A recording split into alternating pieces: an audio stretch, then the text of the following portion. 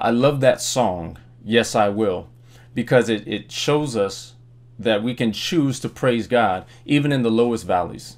So even in the midst of COVID-19 and all this quarantine and things that are going on, the choices we make during this time give evidence to where we're putting our faith and trust and confidence. We trust in the Lord, and because we trust in the Lord, we're going to speak a certain way, we're going to act a certain way, we're going to represent him a certain way. Yes, we're in a valley season right now, but remember that it's in the valley where things grow the most. That's where things grow, in the valleys, in the low places. This is a low time in history. But if you choose to see it, this is also one of the greatest times for us as a church, for us as individuals, to see what God is doing in this. This is by no means a surprise to the Lord. He knew about this, and he's made provision for you in the midst of this. But that song says, I choose to praise. There's a choice that we have to make. Will we choose to praise him in the midst of this? What is it that we will glorify in this time? Are we going to glorify the news and the information or the misinformation, depending on the source that we believe during this time? Is that what we're going to glorify? Are we gonna glorify the different theories that are out there? Are we going to glorify a political party? No, as believers, it is our call to glorify the Lord in all that we do. So that means the way that we speak, the way that we communicate on social media, face to face, wherever we are, we need to make sure that we are communicating the gospel of Jesus Christ in every single way. So choose to praise the Lord throughout this time. Choose to continue to glorify him in everything that you do. Amen. I love that song. Praise the Lord. Yes, I will. Hallelujah. Listen, everyone, before we get into the word this morning, I have just a few announcements that I want to bring to you. First and foremost, I want to thank everybody for continuing to give their tithes and their offerings during this time. Remember, our tithes and our offerings is worship to the Lord. That as we give, it is a symbol of us surrendering that part of our life to the Lord. And it's not just finances. It's not about money. It's about what that money represents. That represents your time, your talent, your energy that you give so that you can live on this life. And when we submit our tithes and our offerings to the Lord, you're saying, Lord, I trust you with my time, my talent, and my treasure. You are God and nothing else. So thank you guys for being so faithful in your tithes and offerings. And for those of you who don't know, there are several ways that you can continue to give during this time. By mail there on your screen, through our PushPay app. You can give that way. Also, you can go online to our website, legacyfamily.church, and you can give there too. I also want to encourage everybody, and I've been doing this for a while, but download our Church Center app. If you go on your app store for either Google or Apple, you can download this app, and this is going to be extremely important because we're going to have so much information available to you through this app, from giving your tithes and offerings to our life groups, to different events that are coming up. You can give, not just give, but you can get all that information on the app right there. Now, I want to show you guys something else that's coming up that you'll be able to find on this app, but you can also find it on our website. And we are going to be launching our covenant classes online during this time. So you can go onto our website or onto the app there, and you can register for the covenant class. What the covenant class is it is a way for you to connect with the church, and it answers all those questions, particularly if you're a new believer or new to our church. So what is it that we believe? What is our vision as a church? What are we trying to accomplish with the Lord? So if you want to be a part of that, we'd love to have you. It's going to start next week, as a matter of fact. We're starting this next week. So it's May 3rd through the 31st. We're skipping Mother's Day. On May 10th, we're going to honor the mothers and give that time. But it's 4 classes. They only take about 45 minutes each, and we're going to answer those questions. Who is the church? Who are we as a church? And how can you get involved and play a part in what God is doing, even in the midst of this time? In addition to that, we're also going to be having our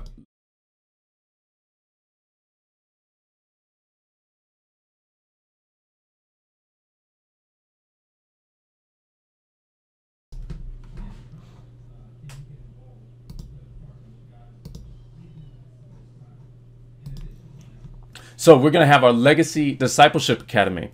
The Legacy Discipleship Academy is that next level of growth for those who are walking with the Lord. So this goes beyond just the basics of Christianity, but starts bringing you into the meat of what it is that we believe, and then how God wants to use us during this time. So there's 4 tracks in this. There's the foundations, framing, finishing, and fulfilling the purpose of God in your life. So I want to encourage you guys to sign up for these classes. Again, you can go onto our website, legacyfamily.church, or you can go onto our church app, and you can register right then and there. Lastly, we have our Q&A session at the end of every service. So I want to put this screen number up on the screen for you. Area code 818-835-4030. If you have any questions during the message or about the message, anything like that, you can text it in. I'll receive that here, and then we'll be answering those questions at the end of service today. So, awesome. Are you ready for the word? Amen. You got your Bibles? Amen. Well, let's invite the Holy Spirit to be our teacher this morning. Lord God, thank you so much for bringing us together here this morning. Thank you, Lord, for the ability to stay connected through technology. We appreciate that, Lord. But above all, Lord, we thank you that you are keeping us connected by the Spirit.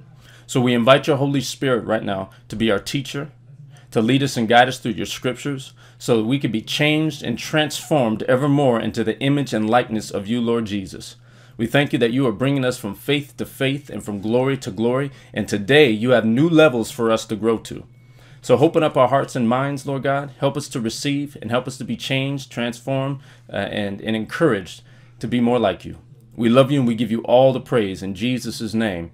Amen. All right. Got your Bibles with you? All right. Well, listen, I want you to turn to the book of Judges, chapter 6. That's where we're going to hang out today. Judges chapter 6 this morning.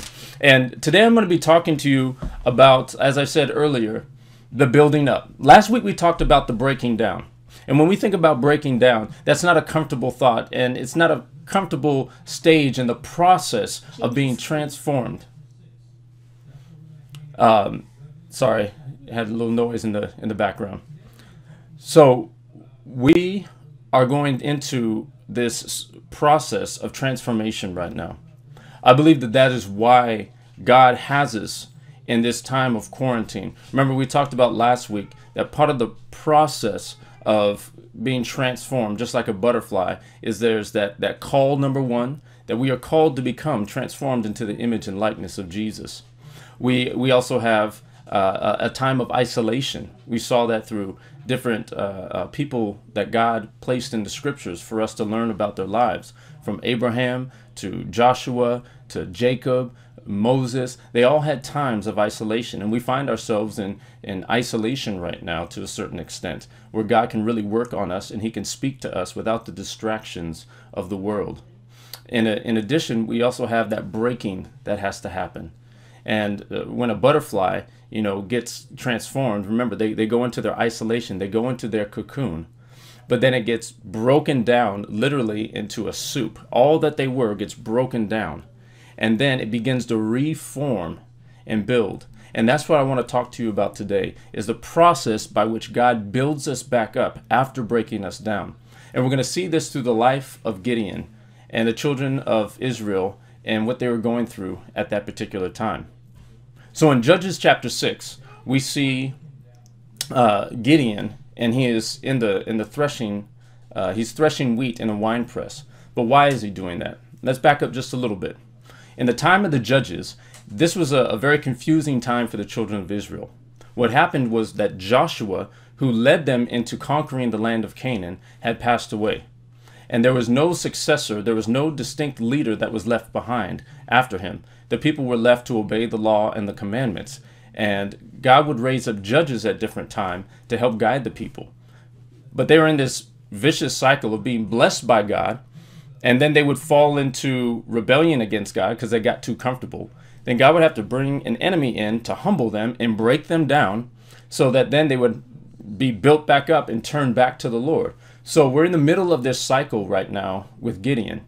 God has sent the Midianites in because, once again, the children of Israel have turned to worship Baal and the other gods of the Canaanites that God specifically told them not to. So they have exalted themselves against God, and there's pride there, and they're going against them. So God sends the Midianites, and the Midianites basically are coming in and taking their food every season. Every year at harvest, the Midianites come in and they storm Israel. They take all their food, and Israel is starving to death. So Gideon, in chapter 6, we find him hiding from the Midianites. He is in fear of not having his food. So normally they would go to the threshing floors to thresh out the wheat and separate it from the chaff. But he went to the wine press so he could hide from the Midianites, who he knew were coming to steal his food. So you find him in a very weakened and vulnerable position. He has truly been broken. He has been broken by the oppression of the Midianites.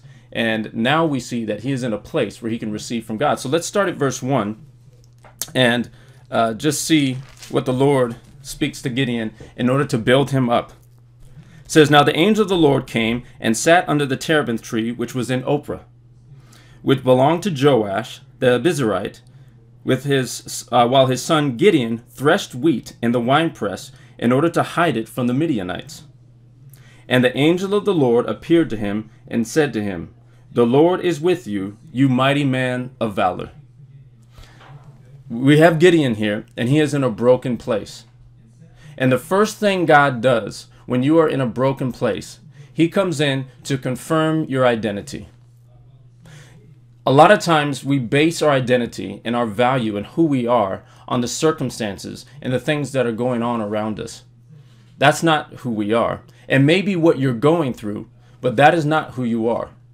Gideon is in a very vulnerable, weak position. He's hiding from his enemies, and he's just trying to thresh wheat in a wine press so he can eat. He is in survival mode. He is not feeling like he's thriving. He is not feeling very mighty. Yet the Lord comes in and says, "You mighty man of valor." Wow. God gave him his identity in that moment. You know, there's a lot of things that validate who we are as an individual. One of the things that we get in this country is your driver's license. It's an ID, and that driver's license is used to validate who you are wherever you go. It has your name, it has your address, it has your eye color, it has your height, it has your weight. Well, maybe your real weight, but it's got all that information on it, and it says that this is who you are. And wherever you go, they ask you, "Can I see your ID? Can I see your ID? I need to validate who you are." And the reason that it's so important to these people is because they only trust that ID because it was issued by an authority that they respect. So you have been issued an ID by the Heavenly Father who created you. And that is what validates who you are. It is not your accomplishments. It is nothing else. When you go to the grocery store and you use your credit card and they want to validate your ID to make sure that it matches, they don't ask for your high school diploma. They don't ask you what your GPA was. They don't ask, what sports you played. They don't ask how much money you make. They don't ask any of those things, because your identity isn't based on what you've done or what you've accomplished or what you haven't accomplished. It's based on the fact that there is an authority that says this is who you are. And you need to know that God calls you his own. He said, "You are my son, you are my daughter, and I've given you all the heavenly attributes that you need in order to accomplish the work." It doesn't matter your circumstances. I have validated you. I have called you by name. I have saw fit that you be born into this earth for such a time as this, and I have given you gifts and talents and abilities. It doesn't matter where you're at right now. I know who you are, and I know what you can do. And you need to take that as more valuable and more important and more sustaining than anything that circumstances are doing right now. Because circumstances were not looking good for Gideon. They just weren't. But God, when he goes to build you up, he reminds you who you are. You need to have something in your home that tells you who you are before the Lord. You need to write down what he says about you. There's a list of 101 things that God says about you. I'll find a way to make it available to the church. But it's so important to see yourself the way God sees you. He is the authority that issues your identification. And it doesn't matter what anybody else says or thinks. That is who you are. And what a beautiful example of that here with Gideon. So in that process of building up, number one, validation of your identity. Remember who God says you are. Now listen to Gideon's response. It's so common the way we think so many times. Gideon said to him, "O my Lord, If the Lord is with us, why then has all this happened to us? And where are all his miracles, which our fathers told us about, saying, Did not the Lord bring us up from Egypt? But now the Lord has forsaken us and delivered us into the hands of the Midianites. Gideon comes back with questions based on his circumstances. You say this about me, but look at our circumstances. Where's all the blessings that we saw in the past? Where's the power of God that our forefathers talked about? He's not paying attention to the fact that they were in complete rebellion against God. He's not aware of that. All he knows is circumstances. I don't see the blessings of God. But look how God responds in verse 14. Then the Lord turned to him and said, Go in this might of yours, and you shall save Israel from the hand of the Midianites. Have I not sent you? Wow. The second thing God does, and first of all, I want to point this out. God doesn't even acknowledge the excuses of Gideon. He doesn't even answer those questions. He just says, yeah, that's good. Go in this might of yours, reminds him again of his position and his identity, and gives him a task. This is the second thing the Lord God does to build us up. He gives us little things to do. He gives us a vision of what we're going to do, but then he begins to give us little things to accomplish along the way. Anytime you're being built up, think of it like working out. In order for you to get stronger and to be built up when you're working out, you set a goal. He says to Gideon right here, look, go in this might of yours and you're going to deliver Israel from the Midianites. He sets this goal for him and tells him where he's going to be, regardless of the excuses. Well, I don't have the right genetics. I don't have the right makeup. I don't have all this stuff. He says, here's the vision. This is what you're going to do, and gives him a challenge. So he gives him his identity and then gives him a challenge to meet that identity. His identity was a mighty man of valor. The challenge now is to go in this might of yours and deliver Israel. Once again, we hear Gideon's response. So he said to him, O my Lord, how can I save Israel? Indeed, my clan is the weakest in Manasseh, and I am the least in my father's house. So he's saying, look, don't you know where I come from? Don't you know the weakness of my clan? He said, I'm the weakest of the clan and I'm the weakest of the household. And by the way, Manasseh was a half tribe of Israel. They weren't even a full tribe. They came from Joseph, and Joseph had two sons, Manasseh and Ephraim. And they were called the half tribe. So you got a half tribe with this guy in the least of that clan, and he is the least in his father's house, hiding right now in a wine press. And God is calling him a mighty man of valor. Gideon's having a hard time getting over his circumstances and how he sees himself. Verse 16 says, And the Lord said to him, Surely I will be with you, and you shall defeat the Midianites as one man. Then he said to him, If I have now found favor in your sight, then show me a sign that it is you who talk with me. Do not depart from me here, I pray, until I come to you and bring out my offering and set it before you. And he said, I will wait until you come back. So Gideon is hearing the voice of the Lord. But now he says, look, I just want to make sure that it's you. This is an important step that we see in Gideon's process in getting to know the Lord. He recognizes that this is God, but he wants that confirmation that is of the Lord. This is an important part of our process in growth and building up. We are getting to know the Lord better. So we have to look for those confirming things. And we have to understand that God will give you confirmation. He gives you your identity. He gives you a charge. And then he gives you confirmation. If you skip forward a little bit, you see that Gideon goes and prepares a meal for him. And he places it on the rock. And at verse 21, it says, Then the angel of the Lord put out the end of the staff that was in his hand and touched the meat and the unleavened bread. And the fire rose out of the rock and consumed the meat and the unleavened bread, and the angel of the Lord departed out of his sight. Now Gideon perceived that he was the angel of the Lord. So Gideon said, Alas, O Lord God, for I have seen the angel of the Lord face to face. Then the Lord said to him, Peace with you, do not fear, you shall not die. So Gideon built an altar there to the Lord and called it, The Lord is Peace. To this day, it is still there. So God gave him his identity, gave him his call, and then gave him confirmation, yes, I have spoken to you. God wants to confirm the work that he's doing in your life. And you might think, well, I don't see any fire coming out of rocks or anything like that. That's how the Lord chose to confirm himself to Gideon. But God is going to confirm himself to you as well. Think about all those times where you weren't exactly sure if this is what God wanted you to do, and you just started moving in a direction. And all of a sudden, things just started happening. People started saying things. Circumstances just started lining up. You get a phone call from a person and who confirms what you were thinking that very day. God knows how to confirm the word that he has given you. And you need to be looking for that confirmation. Here's 3 ways that you can get confirmation about what God has called you to do. Number 1, the Word of God, your Bible. Anything that God calls you to do will be confirmed in his scriptures. He's not going to call you to do something that is outside of his character.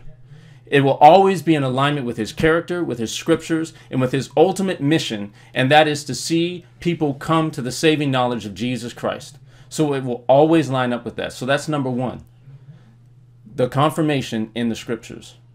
Number 2, he will give you a confirmation in your heart. The Holy Spirit will speak to you in your heart and in your conscience, and you will have a compelling drive to move forward with what God has called you to do.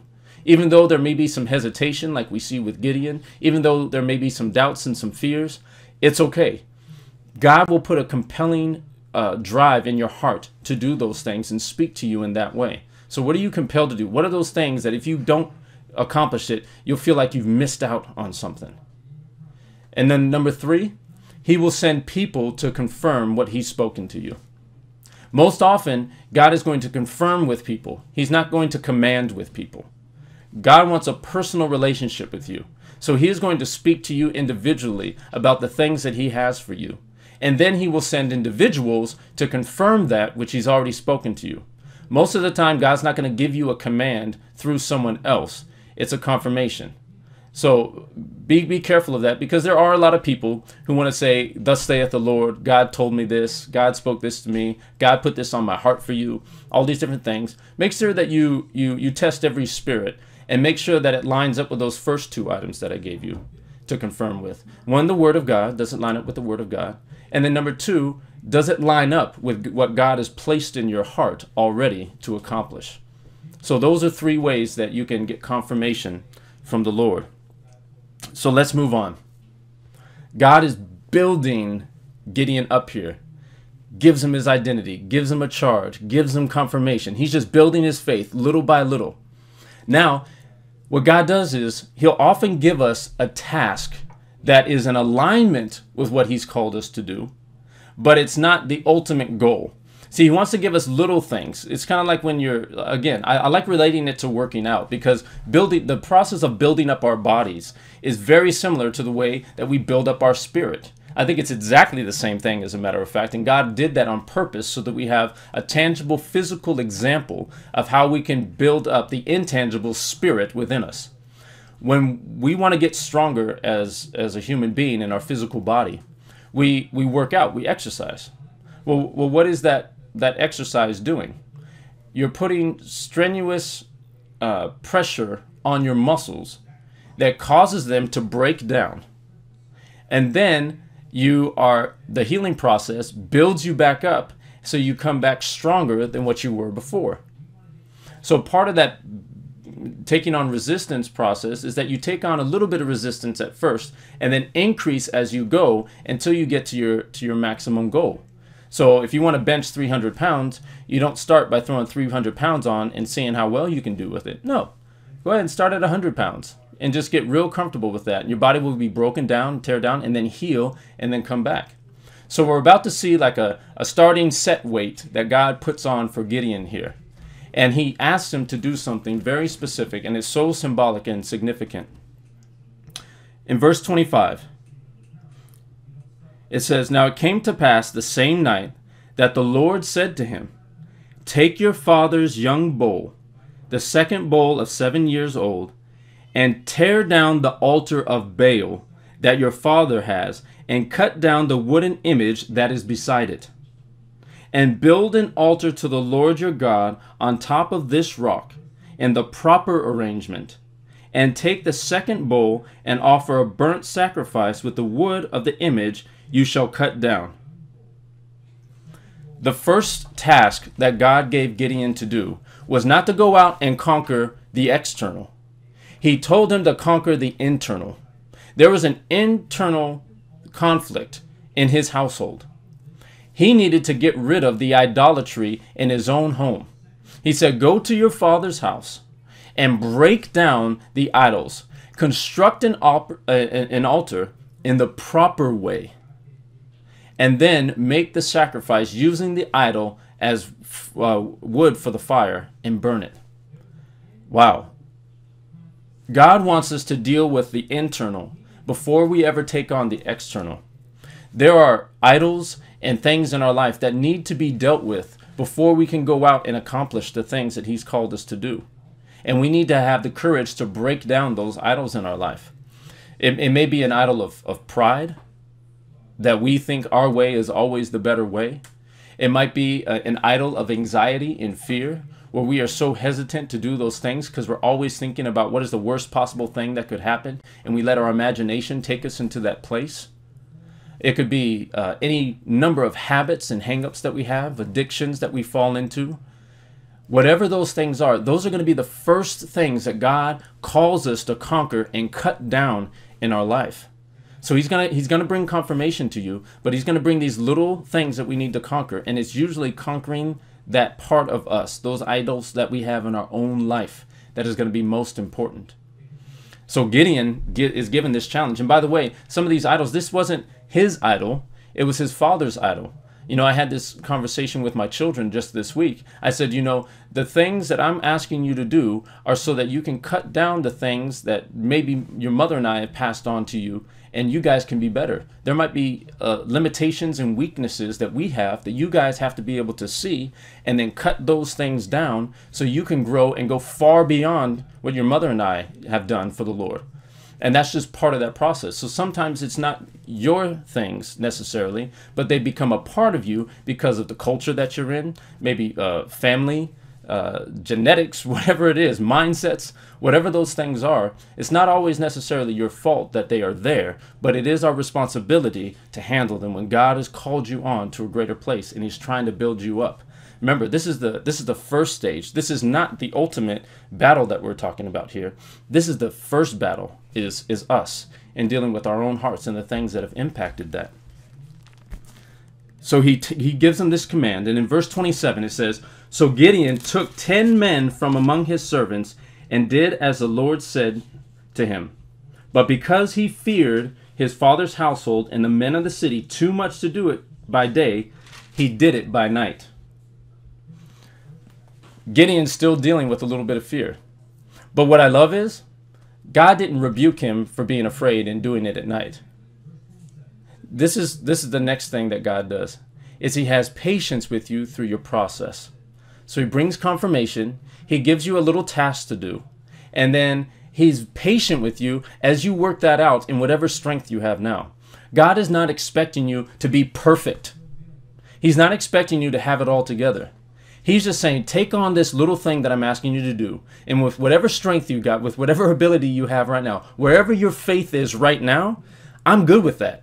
Just go for it. So Gideon, he didn't have any specific instructions. He took 10 of his father's servants to help him. That's a good thing. You build a team. He went out by night when he was most comfortable, and then he got it done. And God said, you know what, Gideon? That's a good job. That's a good job. You did what I told you to do. Yes, you went at night. Yes, you were afraid to do it. But it's not you being afraid that God is concerned about. We often have a little bit of fear, but it's our ability to operate and move past the fear that is a blessing to the Lord and validates your growing in your process. So he gets it done. And then I'm going to paraphrase this next section. The men come out in the city and they're like, who did this? Who cut down this altar of Baal? Who is now sacrificing to the one true God? What's going on? We're going to kill him. And then they say, it was Gideon. Gideon did it. So somebody ratted him out. But his father steps to his defense. Now remember, this is Gideon's father's idol that he cut down. But his father, Joash, steps out when they want to kill Gideon. And he says, why are you defending Baal? If Baal's God, let him defend himself. And if anybody touches my son, I'll kill you. So the one who should probably be the most angry, his father, is the one that defends him. When you step out and do what God has called you to do, I'll tell you right now, you are going to catch some heat. But God always raises up protection for you, sometimes from the most unlikely places. And again, that's just further confirmation that God is with you. It's a scary thing to do some of the things that God has asked us to do.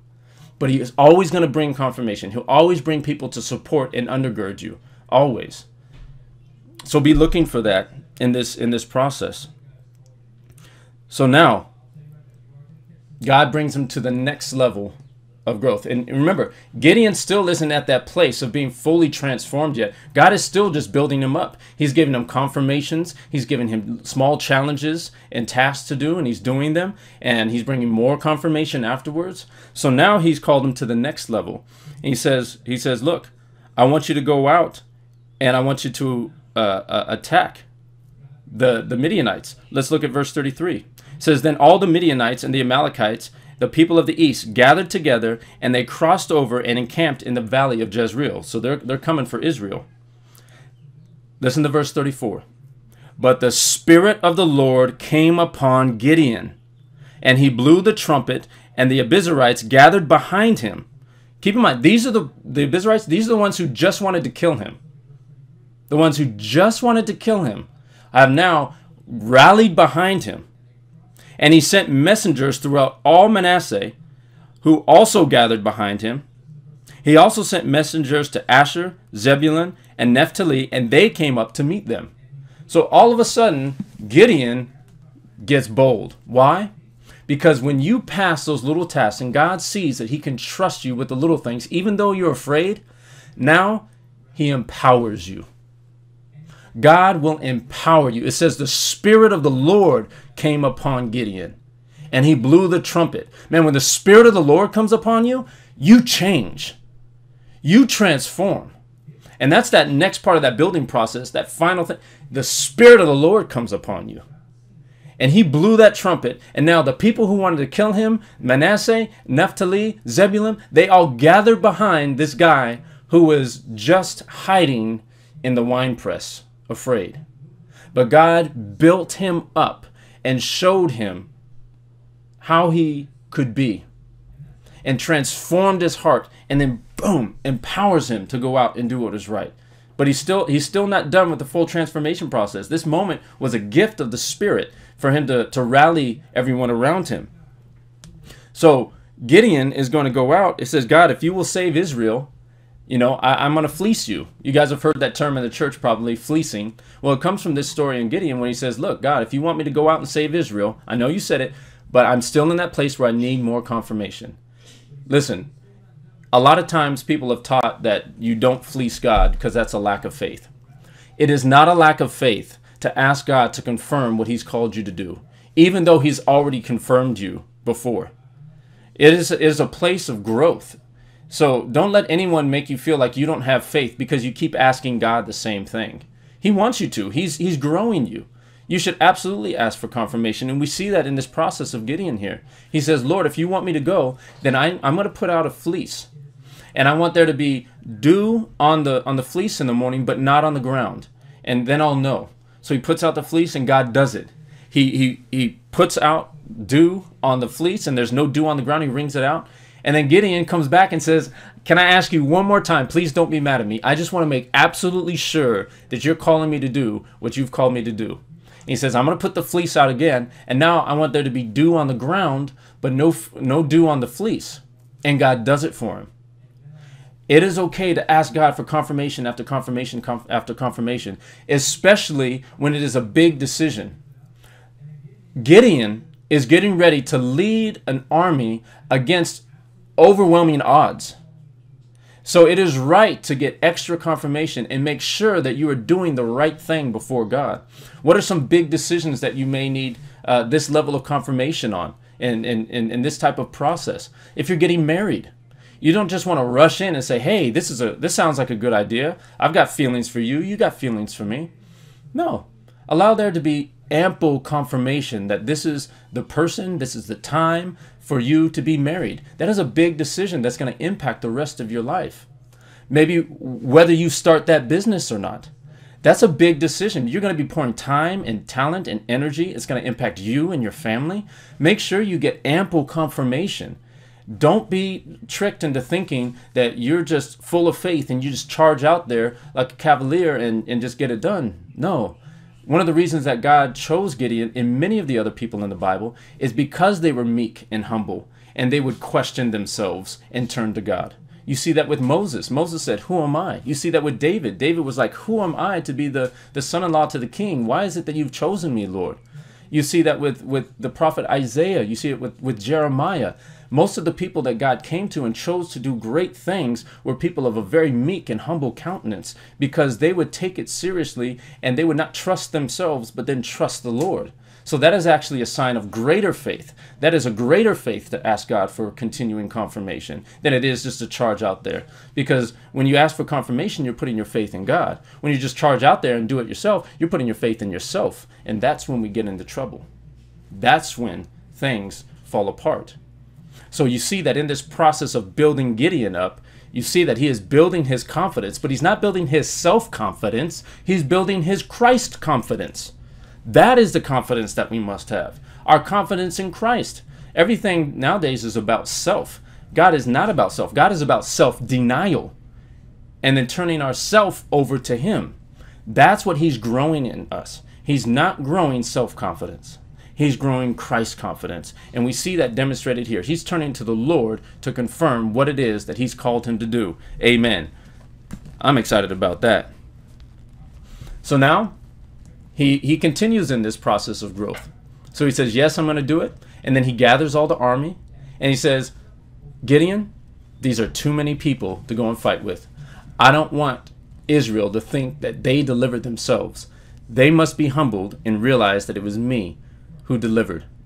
So he brings them down to the brook. And he says, the soldiers that I want you to use are going to drink and lap like a dog. The other ones are going to get on their knees and drink. All the ones that get on their knees and drink, send them away. The ones that lap water like a dog and bring it to their face, they're the ones that I want you to keep. And there were 300 of the thousands, and he sent all the other ones away. So now he has 300 against tens of thousands in the valley. But Gideon trusted the Lord. Why? Because God had built him up. He built him to that place of faith and trusting him. But Gideon still wasn't at that place yet. So look what happens, and go to verse 9. So this happens right after he selected his 300. Verse 9 in chapter 7, I'm sorry, we just skipped over to chapter 7. Judges chapter 7, verse 9. It said, happened on the same night that the Lord said to him, arise, go down against the camp, for I have delivered them into your hand. But, listen to the Lord's but if you are afraid, go down to the camp with Purah your servant, and you shall hear what they say, and afterwards your hands will be strengthened to go down against the camp. God says, look, this is what I'm telling you to do. But if you're afraid, go down and listen in the camp. You'll be encouraged. God did not condemn him for being afraid. In fact, God was so loving and he was so good in this process that he said, look, if you're afraid, I've made provision to encourage you. That's something important for us to remember as parents. When we are encouraging our children to do something, it's okay for them to be afraid. Ultimately, you don't want them to operate in fear, but when they're in that process of growth, it's okay for them to be afraid. And then you just make provision for them to be encouraged. And look at Gideon. He took him up on it. And he wasn't ashamed to say, you know what, I'm a little scared of this. So he goes down to the camp. It says, then he went down with Purah, his servant, to the outpost of the armed men who were in the camp. Now the Midianites and Amalekites, all the people of the east, were lying in the valley as numerous as locusts, and their camels were without number, as the sand by the seashore in multitude. That's not encouraging so far. So he's seeing this incredibly huge army, and he has to go down and be encouraged. But it says, and when Gideon had come there, There was a man telling a dream to his companion. He said, I have had a dream. To my surprise, a loaf of barley bread tumbled into the camp of Midian. It came to a tent and struck it so that it fell and overturned, and the tent collapsed. This his companion answered and said, Then his companion answered and said, This is nothing else. Wait, I lost my place. Hold on. This is the good part. This is nothing else but the sword of Gideon and the son of Joash, a man of Israel. Into his hand God has delivered Midian and the whole camp. What? Gideon goes down, and this guy is telling one of his friends a dream that he had about barley coming into the camp and knocking over the tent. And his friend gets a revelation from God and says, this is nothing but the sword of Gideon, the son of Joash, coming in and destroying. God's given him this place. He told the enemy, you're about to get wrecked. And that encouraged Gideon. So he goes back in this encouragement that God prepared for him because he was afraid, and he carries out God's instructions, and they deliver a mighty blow to the people of the Amalekites, the Midianites, all of them. They were destroyed, and they turned on each other. God fought for them. What an amazing encouragement. So you see this entire process from validating his identity and reminding him who he really is, to now giving him a challenge and a vision of the call that he had. Then he confirmed that it was him. And then he gave him those little challenges, first dealing with the internal struggles of his household and taking down the idols. Then calls him out after empowering him by the Holy Spirit to go against these people, shrinks down his army to make sure that it's just him, encourages him again because he knows he's afraid, and then delivers a tremendous blow to the enemy. And what's interesting is after that next victory that he had, Gideon didn't fleece anything else. God had built him up to the place where he was now Christ confident. So now when God told him to do something, he just went out and did it. And all of a sudden you see this boldness inside of Gideon to where now he is even challenging enemies. Go ahead and finish the story of Gideon. It's amazing. But he turns into this fierce warrior, truly a mighty man of valor. God told him what he was going to be and then built him up. And he was so mighty in valor that all the people gathered to him and said, be our king. We want you to rule over us. But in that moment, it proved why God chose Gideon. Because when everyone wanted to exalt him as king, when everybody wanted to put him in position to rule over them, he said, no, the Lord will rule over you. See, that's the difference between somebody who has self-confidence, who has yet to be broken by God, and someone who has been broken by God and built up into Christ confidence. You are able to say, this is not me, this is the Lord. And that's what God wants to develop inside of you. A condition that recognizes what you can do through him. That is a humble servant. That is what God is trying to transform us into during this time. He wants to build you up from faith to faith and glory to glory. But it is a process.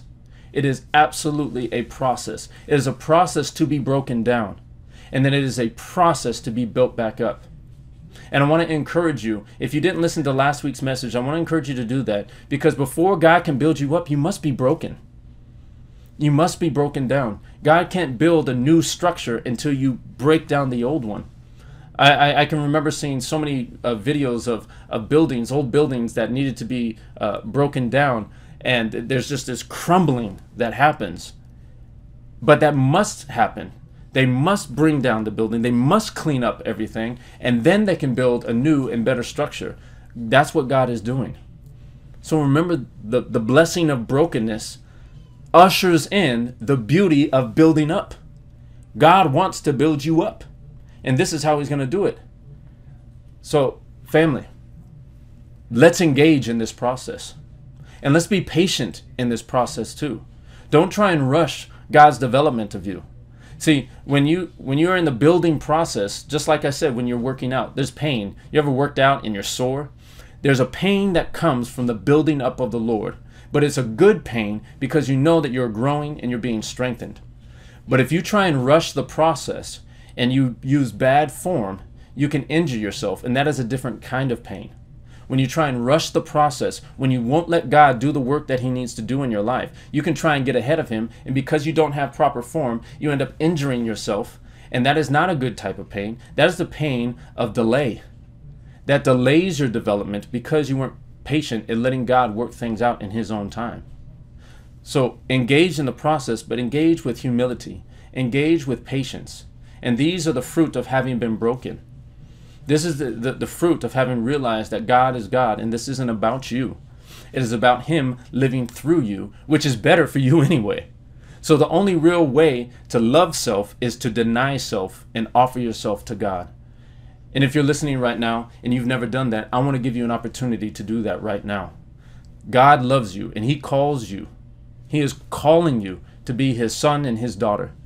And he has a plan and a purpose for your life. And he wants to build you up into that. But it begins with being broken, saying, Lord, I need you. I am a sinner who has made mistakes. I have done wrong and I know it. And I know that I need your forgiveness. Let me tell you, Jesus Christ is God. He came to this earth over 2,000 years ago to die for those very sins that you know you've committed. Those sins that we've committed, they don't just pass away. No, they need to be forgiven. They need to be paid for. And Jesus took our punishment on himself and died on the cross. That was his process.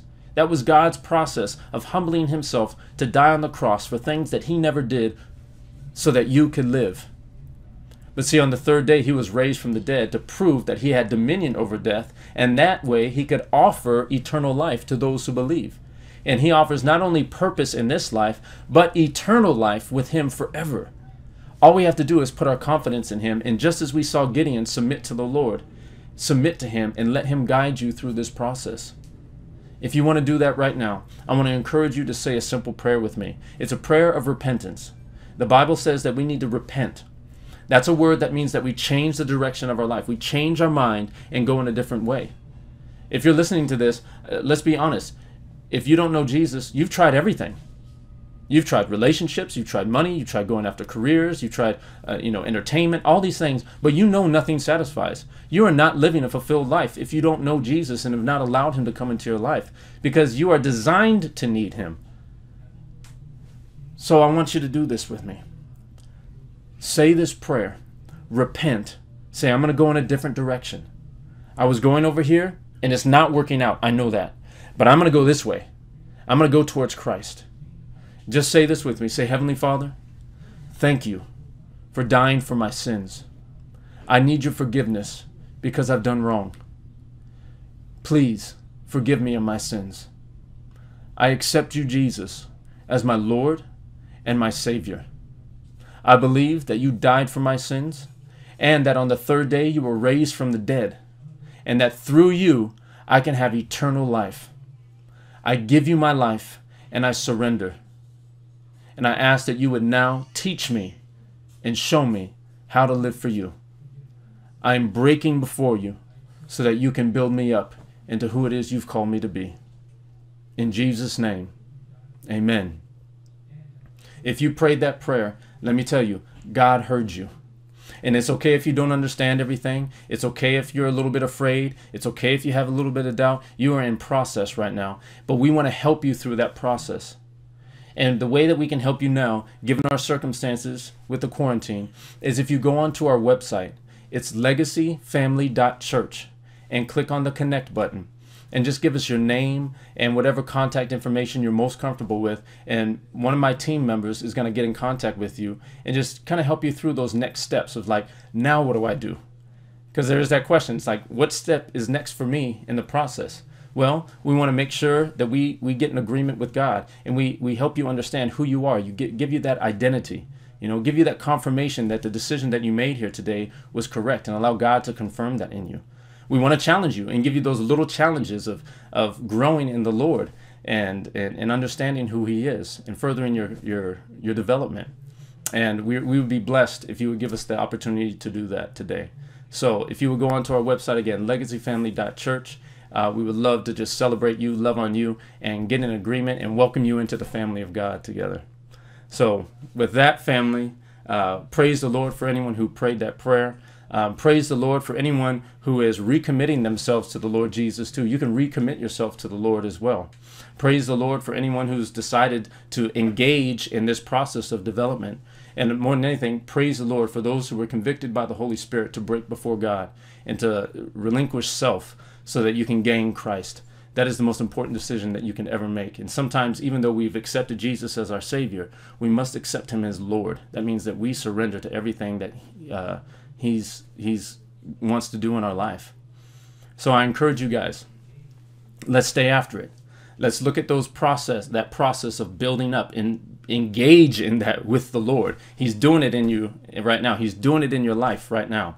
So be in the Word, be in prayer, be in as much fellowship as you can with the brethren, and allow God to challenge you. And whatever he's calling you to do it with all your heart and with all your strength as unto the Lord. Amen. Well, right now I'm gonna take a few questions. So remember, if you have any questions, you can text those questions in to 818-835-4030, and I'll be answering those. So any questions at all, you can text them in right there. Looks like we got a few coming in. Let's see. What if you pray for something for a long time, but the Lord doesn't answer? Does that mean it's not his will, even though it lines up in his word? That's an excellent question, and one that a lot of people have. It's like, I've been praying and asking God, but there doesn't seem to be an answer. What's going on? Well, here's the interesting thing. God always answers prayer. Always. He never does not answer prayer. It's just that sometimes the answer is no. Because he knows our end from the beginning, and he knows what's good for us. So even if something lines up with the word, it may not be exactly what he wants for you in this particular season of your development. It's kind of a hard thing to answer because every prayer is precious and specific to the Lord and his desire for you. But just generally speaking, sometimes it's yes, sometimes it's no, and sometimes it's not right now. So we don't always know exactly what it is moving forward. But when we look back, we always see the hand of God. There have been so many times where I've prayed and asked God earnestly for something, and it was for good reason. But then I look back and I see exactly why he said no, or exactly why he said wait.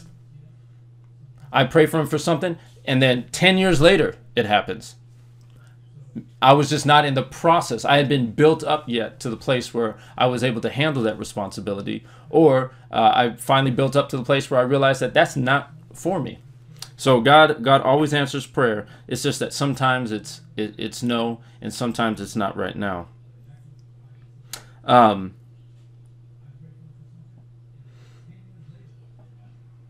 What happens to the Muslim farmer who grew up Muslim and has done no wrong?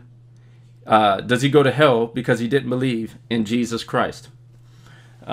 This is a question that comes up very often, and it doesn't need to just be a Muslim. It could be a Buddhist, it could be an atheist, but you have somebody who does good works, but they come to the end of their life and they have not accepted Jesus Christ, even though they've done good things.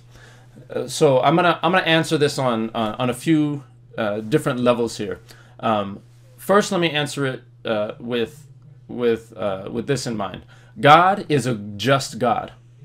So if he is just, whatever his judgment is the right judgment.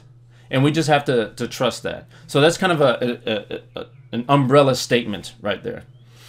The next level I want to bring it to is the level of revelation. God will give everyone a level of revelation of who he is. So that means that he is going to speak to people and let them know that he is. The Bible says that creation itself testifies that there is a God. And so there's no excuse for not knowing God specifically and the morality that he expects us to embrace and live by, the good that he's called us to do. It's in our conscience. So he can judge us based just on that. Now bringing it down to a theological level, and that is the understanding of who Jesus is and accepting him as Lord and Savior. And if you've had the opportunity to know Jesus, in this particular case, the question asked for a Muslim. Well, a Muslim, if they are devout in their faith, the faith of Islam, then they acknowledge Jesus. They read the Bible almost as much as they read the Quran. As a matter of fact, many of the Muslims that I've met know the Bible better than a lot of Christians. So they know who Jesus is. In fact, they believe that Jesus is the one who's going to come back and execute judgment. They just believe that he's going to execute judgment on Christians and Jews and not Muslims. So they know who Jesus is. They just don't accept who he is as Messiah. They believe that he was a good prophet, but they don't believe that he was the Lord. So in that, there is a denial of Christ. They're actually denying Jesus as Christ because they know very well who he is. So in that sense, they are without excuse. But in the broader sense, what about those who don't know God? They know God to whatever extent he's revealed himself, and on that they will be judged. But our job is this. We preach the gospel of Jesus Christ to every creature and invite them to know Jesus so that there is no question in their heart or in their mind. Everything else, that falls on the Lord, and he is just. Great question.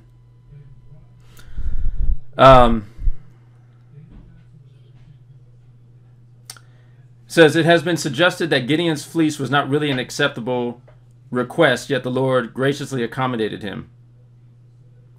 Gideon's request required a particular miracle. We shouldn't really be asking for extraordinary miracles, should we? Jesus' ministry showed that even a sign rarely changes one's mind. Could you please elaborate on the concept of fleecing the Lord and its misuse? Is it appropriate to ask exceptional miracles or simply guidance, etc.? Well, one of the things I want to point out is I believe it was, first of all, with Gideon, it was absolutely acceptable. If it wasn't acceptable, then God wouldn't have answered him. But one of the things that we see in this scenario is that God had empowered him by the Spirit. Remember, it says the Spirit of the Lord came upon him, and then he blew the trumpet and the people gathered to him. So there are requests that are led by the Spirit. I've made many fleecing. Fleecing, I have made it a part of my life. But I'm not asking for God to, like, all right, make the sun stand still or anything. Because the Spirit of God in me is going to lead me what to ask. So if you're making ridiculous requests of God, you know, many people who aren't believers will say, well, if Jesus walks through the wall right now, then I'll believe. Well, no, that's not how it works. You don't command him. He commands you. Gideon's request was out of confirmation, not proving God. So I think there's a distinction that has to be made. There. But if you have accepted Christ as Gideon had accepted the call of God, if you have been filled with the Spirit as Gideon was filled with the Spirit, then your heart is going to be in alignment with God, and God is going to move your heart to request the things that he wants for you anyway. It's an interesting dynamic. So I don't believe for 1 second that it was an unacceptable request. I think that's bad theology. People want to teach that because they want to make sure that people aren't asking for ridiculous things. Like people will literally throw a fleece out right now and do that. If the Spirit of the Lord is behind it, then he'll do it. You know, so I think we just have to trust the Lord. And if God gives us an example in the Word, then I think it's safe to trust that. Let's see.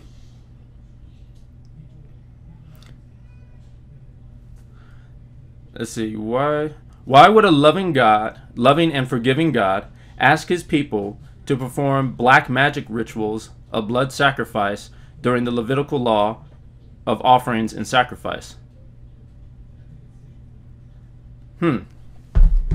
That's an interesting way that the question is phrased. It says, why would a loving and forgiving God ask his people to perform black magic rituals of blood sacrifice during the Levitical law of offerings and sacrifice? Okay, so two separate questions there. I want to frame it a little bit differently.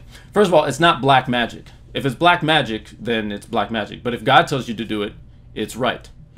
Because God is sovereign and he is God, whatever he does is right and it's holy. And if he asks us to do it, it's right and it's holy. What that's basing it on is our discomfort. It's an uncomfortable thing to slaughter an animal and watch them suffer and die. And that was actually the point of animal sacrifice. Here, animals, and one of the reasons that we are appalled that anyone would hurt an animal, I mean, it's almost, people are almost more appalled when you hurt an animal than they do if you hurt a human being. It's kind of crazy. That's just kind of the culture that we're in right now. But the reason we feel that way in our hearts is because we look at animals as innocent. They didn't do anything wrong to deserve this, and they're being treated poorly. And that is horrendous. And God doesn't want that. God loves all the animals that he created. He didn't want that. But the reason he commanded people to do animal sacrifice was not because he needed the blood of bulls. As a matter of fact, he says in Psalms that it does nothing for him. The blood of bulls wasn't for him. It was for us. So that we could see with our own eyes what sin does. Sin causes death. Sin causes innocence to be hurt.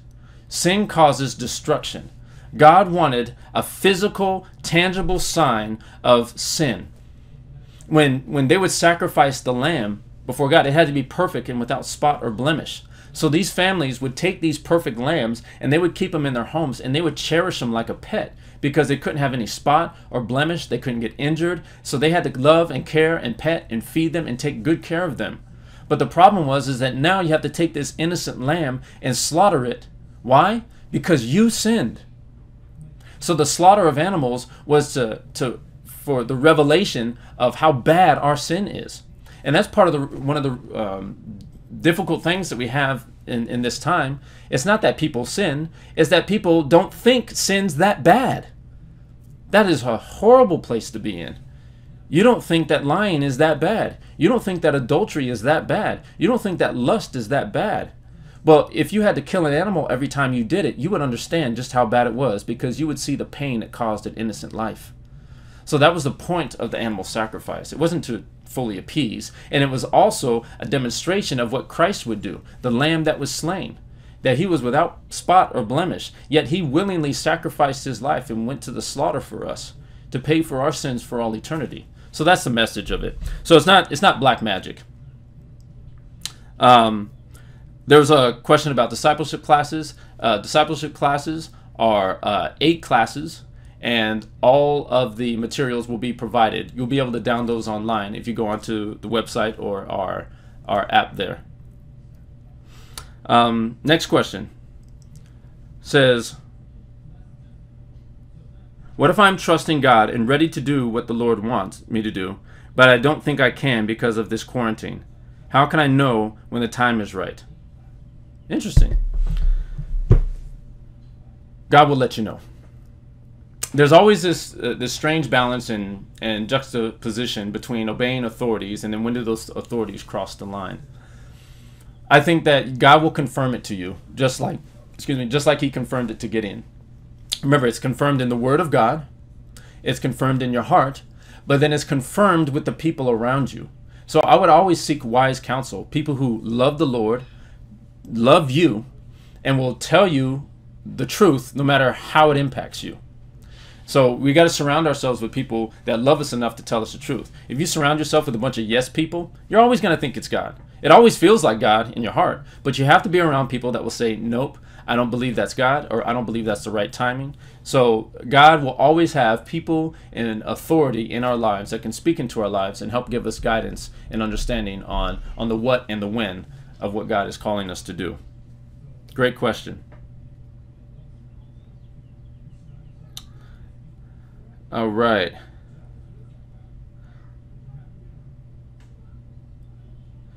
Can you love in Christ and not like them?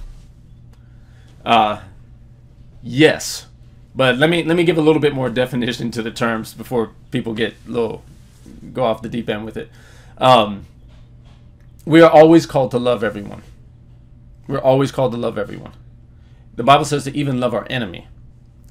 But that doesn't mean that we need to like what they do. We have to separate the person from their actions. So I love you because God saw fit to put you on this planet. Even my worst enemy, I've got to love them because even if they're my enemy, God allowed them to exist. And not only did he allow them to exist, he died for them just like he died for me. So out of that place, I have a love and respect for every single human being on this planet, whether I agree with them or disagree. And from that place, I try and gauge my thoughts and my feelings towards them. But I don't need to like everything that everyone does, nor do I need to spend a lot of time with everyone. Jesus was very specific on who he spent his time with, and I guarantee you he had people that he liked and people that he didn't like. But he loved everybody. He made a whip and beat people out of the temple and drove them out, all the money changers and everything. But he loved them. As that whip was hitting their behind, it was in love. So, yes, we need to love everybody, but we don't have to like what they do. And we don't have to always be around them. Now, here's something that I want to zero in on, though. When you love someone, you don't seek their harm.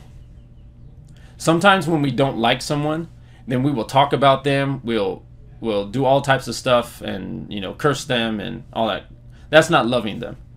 If you don't like someone, that's fine. Don't talk about them. Don't curse them. As a matter of fact, the Bible says to bless those who curse you and pray for those who spitefully use you.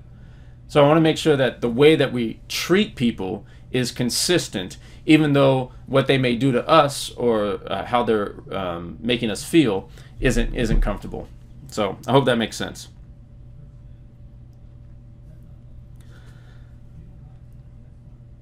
What is the difference between baptism of the Holy Spirit and being filled with the Holy Spirit?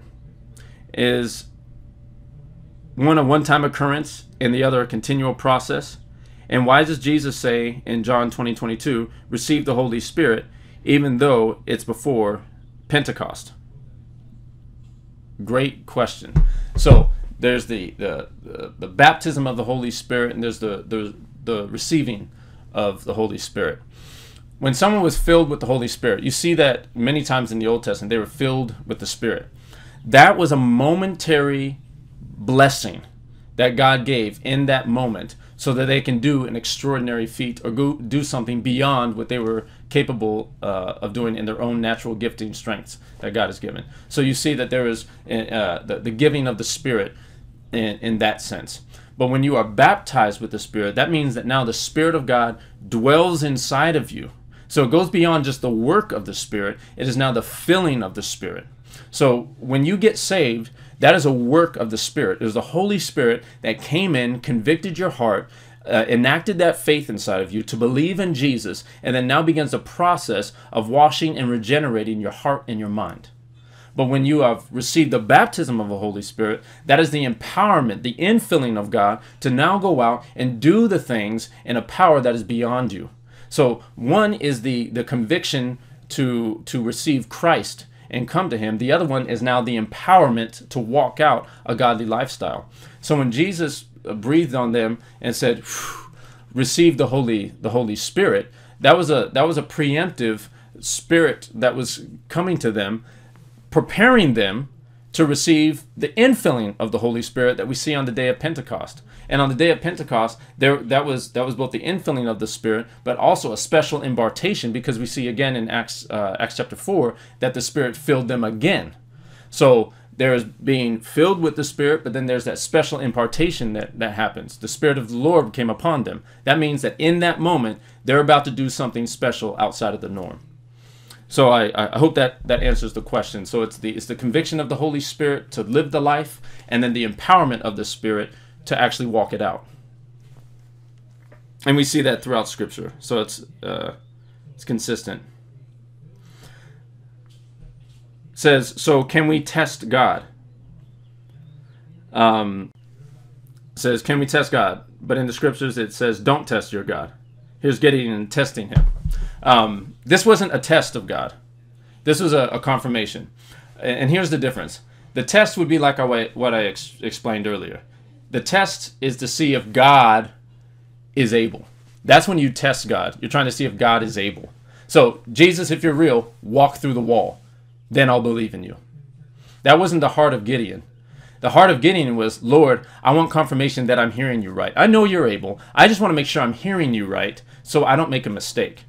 So it wasn't a question of God's ability. It was a question of his ability to know what God was saying to him. So it's two different hearts.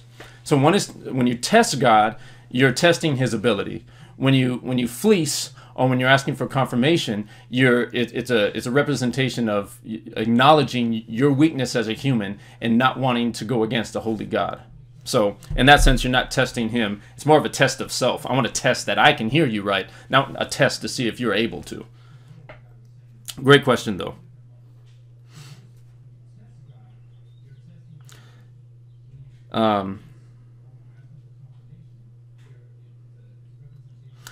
Is this one way God will break us down? This one says, is this one way God will break us down? I'm not exactly sure what the all of what the question is saying. Oh, wait, let me go back a little bit. Sorry.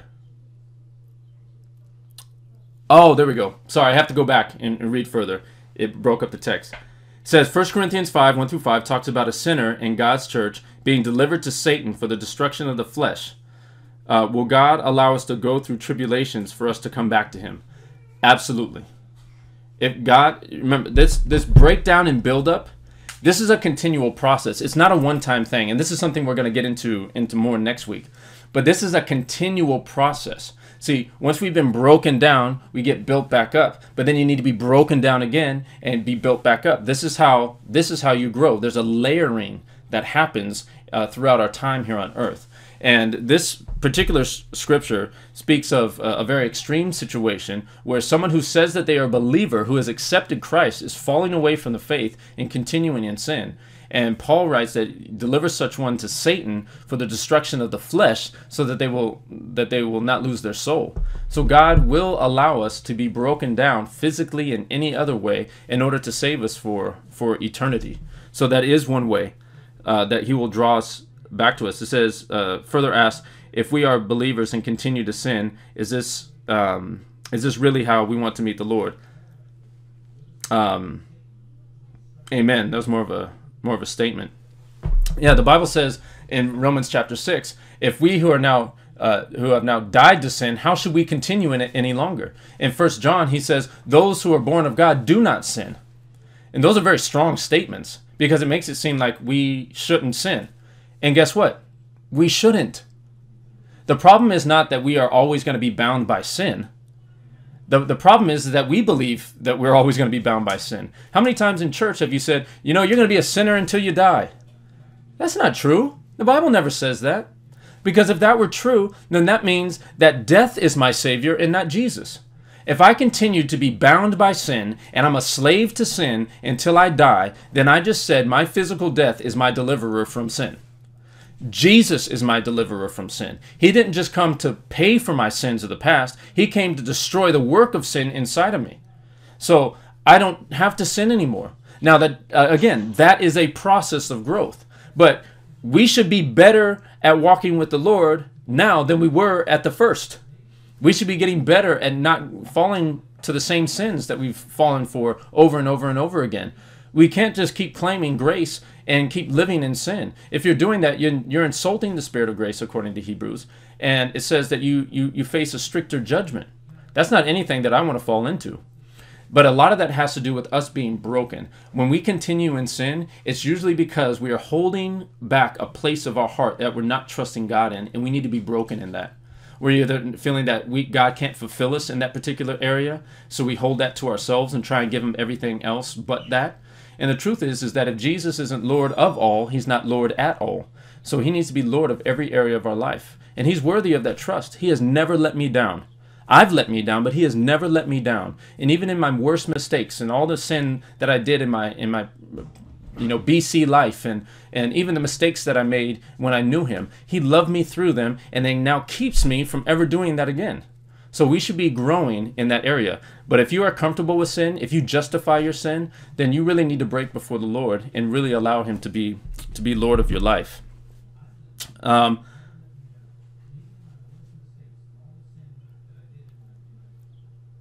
says, I love your ministry. Is there a way I can donate somewhere I can send a check?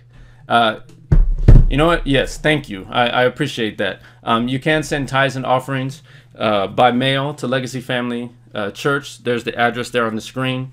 We also have an app that you can give through called PushPay. There's instructions there. You can just text Legacy FC to 77977, and it'll give you instructions on how you can give on your phone, or you can give online at legacyfamily.church.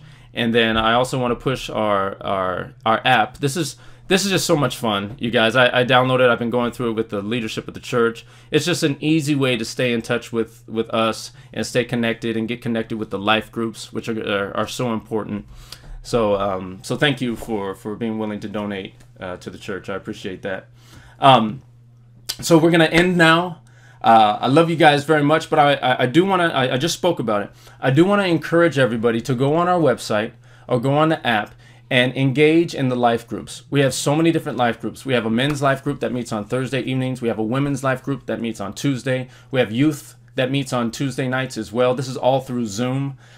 We have life groups that meet in North Hollywood, in Studio City, in Reseda Ranch. We have so many different life groups that you can participate in, and it's so important to stay connected during this time. So please go onto our website, visit that, and connect with one of these amazing groups. There's going to be more to come in the future. Also, remember the covenant classes. If you want to find out more about what it is to be a believer, what it is to be a part of a church, and then specifically what is it that our church is doing and how can you get involved, I would love to invite you to those CC classes. Again, you can go to our website and also on the church app.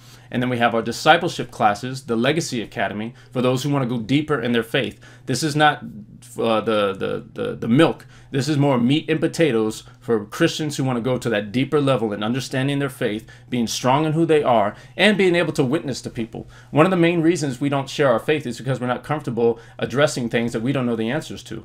Like, can you give me any reason to believe in the existence of a God? If you can't, come to this class. We'll tell you. Do you understand why we should trust the Bible? If you don't, you should come to Legacy Academy. We will teach you. Do you understand why we believe Jesus was raised from the dead and how we can prove that? If you don't, you should come to these discipleship classes. If you don't know who the Holy Spirit is, if you don't know how to explain the Trinity, if you're not sure how to read the Bible, what Bible should I read? Are there bad Bible versions? Are there good ones? Is one better than the other? If you want answers to these questions, log on to our website and sign up for the Legacy Discipleship classes. These are going to be phenomenal. I'll also post them on our Facebook page and Instagram and all that, so you guys will have access to them. I'll try and get on that today. But I really want to encourage everybody to take this time of quarantine and let's engage. Let's engage in the process of being built up in the Lord and being transformed. When we break out of this quarantine time, when all this ends, this church should be bigger, stronger, faster, more in love with Jesus, more on fire for God, more called, everything. We should just be at a whole other level. But that's only going to happen if we intentionally engage in the process of being broken and then being built back up in every area. That is it for today. Love you guys so much. Have a great week. Don't forget, Wednesday night we have our Wednesday night Bible study. We're going through the book of Acts with our live Q&A. We also have Friday night bedtime stories for families and the kids. And then Saturday night has been so much fun with our Bible trivia. Everybody's winning Starbucks cards left and right. So we want to invite you guys to those. All that information, again, is on our website. God bless you all. Have a great day. I love you and look forward to seeing you face to face soon.